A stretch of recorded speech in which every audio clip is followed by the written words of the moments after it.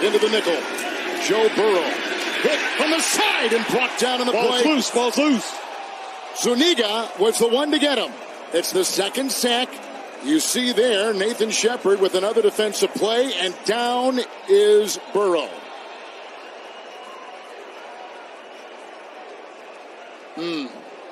This was one of the concerns we talked to Zach Taylor about, and they hit him. May not be with sacks all the time, but they're going to put some pressure and some punishment. As Burrow steps up, that ball comes loose, and they're fortunate to get it back. Uzama fell on it, the tight end. Zuniga, who was just elevated off the practice squad, is the one who drilled him. And then Shepard just about got it.